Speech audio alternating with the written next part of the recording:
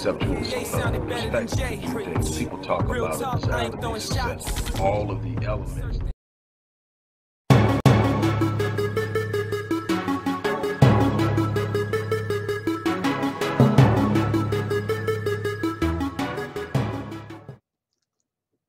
Hello, everybody. Dr. Rick Wallace dropping in on you. I hope that everything is going well this weekend. This Sunday, for me, it's the beginning of a new week. This is where I sit down and I gather my thoughts and get myself together and prepare mentally, emotionally for the week that's coming, setting my expectations, setting some weekly goals, but just simply mentally preparing myself to see the positive and the powerful in life, to keep myself from focusing on all of the challenges and the obstacles that are around me, and giving them more power and attention than they deserve. I prime and prep every day, but during the week, for each week, I prime and prep as well. Look, this is going to be real brief. I'm going to come with you. This is one of those transparent moments I want you to really, truly get into. I want to remind you guys, if you have not enrolled in the 30-day Your Best Life Challenge so that you can end this year on a positive note, despite all the things that are going on, I encourage you to look in the description box or the post box of this video, depending on where you actually see it, and enroll in that 30-day challenge. I am enjoying working with people that I probably would not normally get a chance to work with. Those who know me and know what I do know that I'm exceptional at what I do, but I'm pricey, relatively speaking, for the average person. So a lot of people express a lot of interest in working with me and just simply aren't able to. And I created this challenge for that purpose. The enrollment is affordable for anybody who is serious about change. Anybody can make this happen and get in, and that's 30 days. That's 3 sessions. That alone is worth it all. Those 3 sessions. It's 3 sessions. It's a personal plan. It's personal accountability. It's all of those things in 30 days, creating a habit that will change your life. Basically what it boils down to. If you haven't gotten enrolled in that 30-day challenge, do it today. Make a commitment to do something different, to create a different result, and take it from there. With that being said, look, I'm going to jump right into what I'm here to talk to you about. I mean, being a person, number one, that is heavily engaged in research. It's a part of what I do. I cannot be who I am without understanding at a very intricate level the things that impact the behavior of people, the psychology of life in every aspect possible, and how it impacts us physically, emotionally, in our health, physically, emotionally, spiritually, mentally, and so much more. But I'm also an observationist. I am always observing people as they go about their days, not just those that come to me, but just people that I see in passing, and I have casual to intense dealings with. I pay attention to them and I see them. And one of the things that I have noticed is that we are a generation of complainers. We are a generation of people who see everything the worst possible life. And instead of looking for ways to change it, we whine about it. We complain about it. We find what's wrong with everything. There are some people out there who have made it a literal career, a life choice career, to be a naysayer, to sit up and talk about everything that's going wrong, not only in their own lives, but in anybody that will give them an ear. They will sit around and tell you why you can't do something, why something is horrible. Oh my God, look what's happening to you. The old woe is me thing. Let me tell you something. One thing that the challenges that I've faced in life have taught me is the gravity of the brevity of life. Just how brief life is, just how fast life passes by. I look up today and I realize, man, I have a 35-year-old daughter who's been married for almost 15 freaking years. And it seems like just yesterday I was coming out of high school going into college. It seems like just yesterday I was in my 20s and the world was in front of me, and I look up now and it seems like in the blink of an eye I've got more years behind me than I have in front of me. And I thank God because I've given life everything I have. I have no regrets. I have no fears. I have no apprehensions about the closing in of the end because I've given life everything. But let me explain something to you.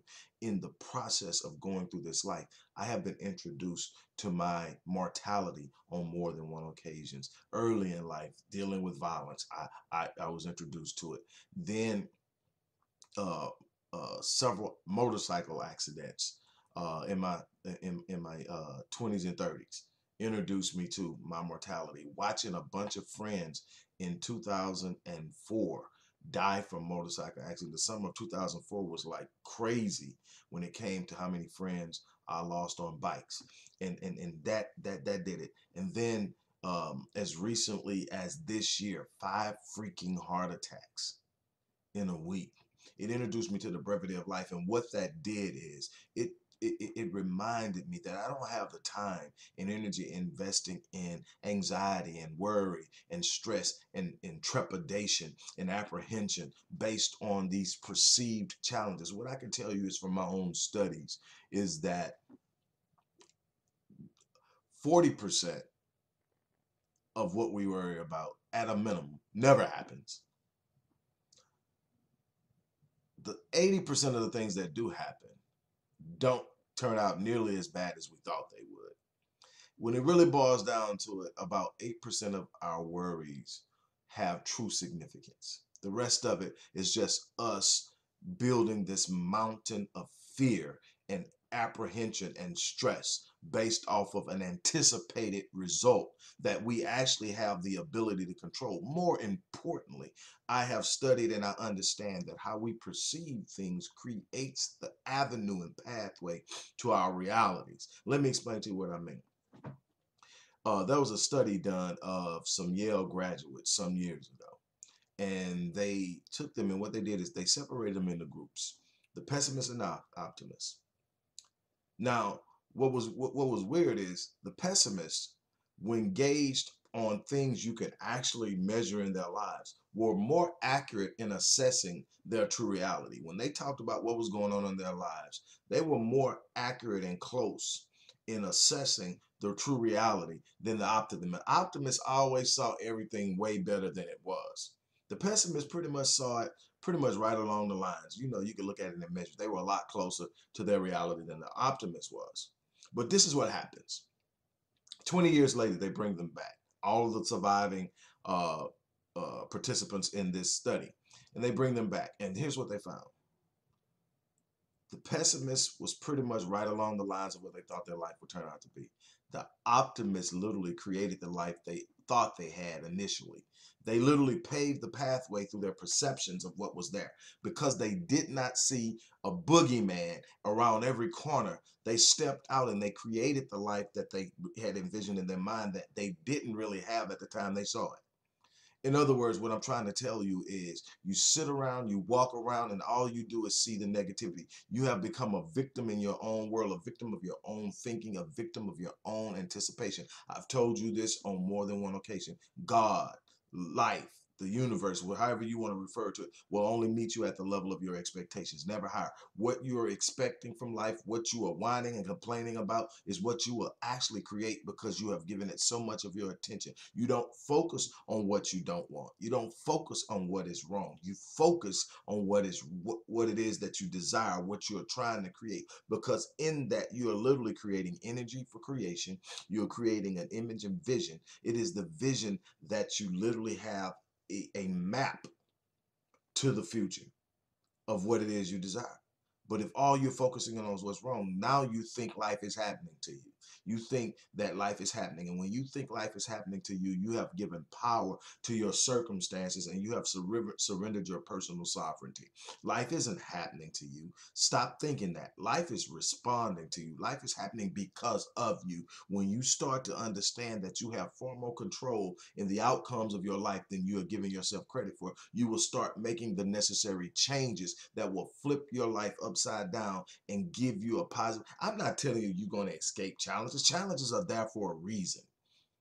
I think it was Will Smith that stood up and said that God put everything worth having in life on the other side of fear. It's not about ease. This life isn't about ease. This life is about conquering things, overcoming things, pushing through things, persevering, being persistent, living through. Everybody wants the promise, but nobody wants to endure the process.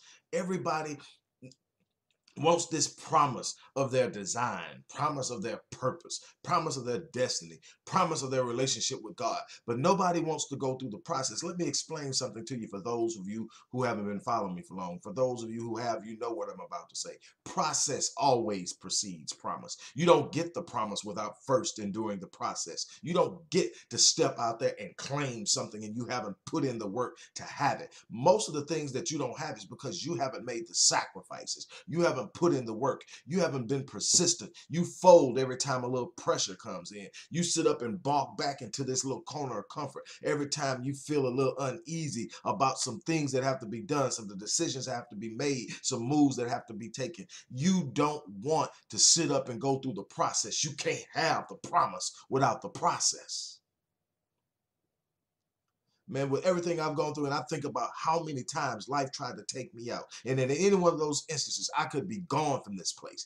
And all I would have had at that point was what I had done to that point to leave my legacy. I decided that I'm going to live my life on full, that I'm going to die on E. Why? Because I'm not going to leave anything left undone. I'm not going to leave anything not finished. I'm not going to leave my potential on the table. I'm going to take every ounce of what's inside of me and I'm going to live my life every day because I might not wake up in the morning. And if I don't wake up in the morning, I want what I have left behind that night to speak for me. Stop your whining. Stop your complaining. Stop your oh, woe is me. You are so much stronger than you think.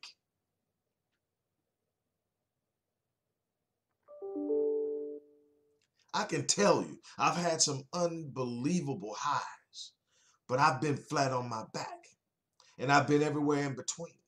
But one thing has not changed at one iota at any of those times, and it's an understanding of who I am and my destiny and why I'm here.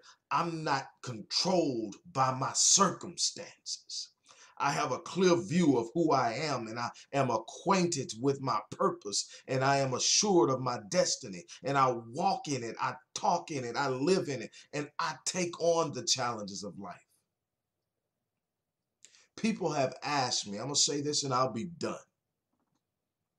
People have looked at me at some of the most challenging times of my life, and they have stood up and they said, "You're in denial." And I said, "Why do you say that?" I said, with everything that you're going through, how could you possibly be smiling? With everything that you're going through, how could you possibly be sitting here serving other people in a situation in homeless shelters and everything with what you're going through right now? How could you possibly have time to give to anybody else? I say that's what the problem is. You focus on the problem. I don't focus on the problem.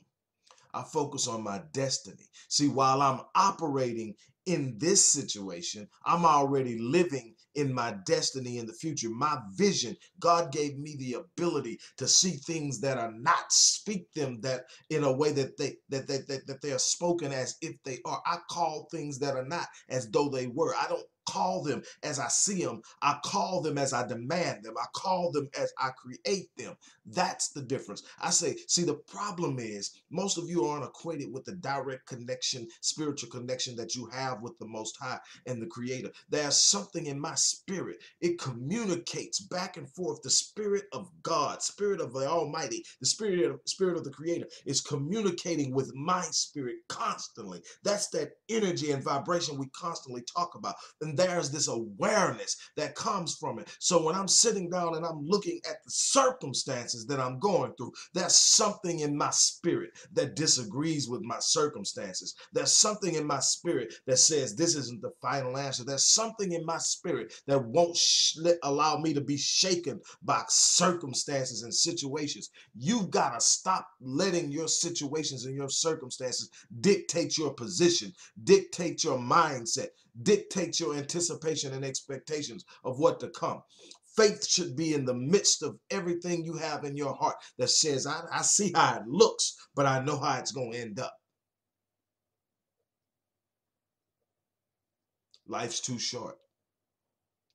And I know, look, I'm going to check out of here. I wasn't even meaning to take it there. But look, it's up to you. It is absolutely up to you how you're going to take on life in this world. It's up to you. There are going to be circumstances. There are going to be situations. There are going to be people who don't like you. There are going to be people who try to stop you. There are going to be all of these challenges. But there's something inside of you planted there by the Creator that says you're built for this. It's time to walk in it. And on that note, I'm going to get ready to get out of here. Don't forget, if you have not enrolled in the Your Best Life 30-Day Challenge, now's the time to get there. We're not going into 2021 carrying all this baggage.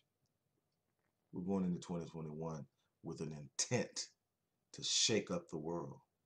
And I challenge you to be a part of it. On that note, I'm going to get out of here. As I always say, I'm going to live my life on full and die on E. I challenge you to do the same thing. Hello, everybody. Dr. Rick Wallace here, dropping in with a little special announcement. For those who have followed me for any stretch of time, you know, outside of the businesses that I run, like Myriad Business Solutions, the Visionetics Institute, Odyssey Media Group, I also do a great deal of work inside of the inner city communities in Houston, Dallas, and other areas. I'm asking now, as we push a fundraiser, that you support what the Odyssey Project is doing in the inner cities, especially with programs like Black Men Lead, which is a rite of passage initiative, and Restoring Ghetto's Forgotten Daughters, which is a program focused on helping young girls, but boys as well, suffering from childhood sexual abuse, rape, molestation, domestic abuse, absentee fatherhood, and so many other things. The information will be in the box. Thank you.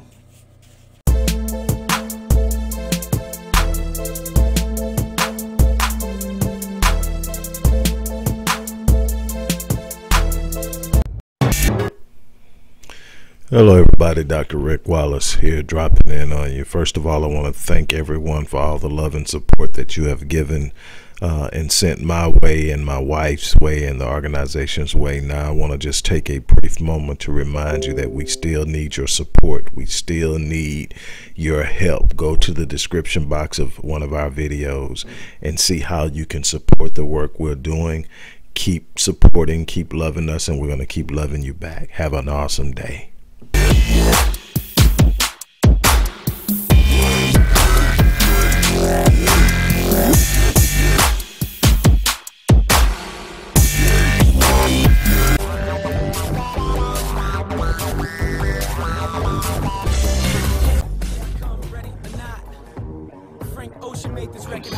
From a conceptual perspective, things people talk about it as all of the elements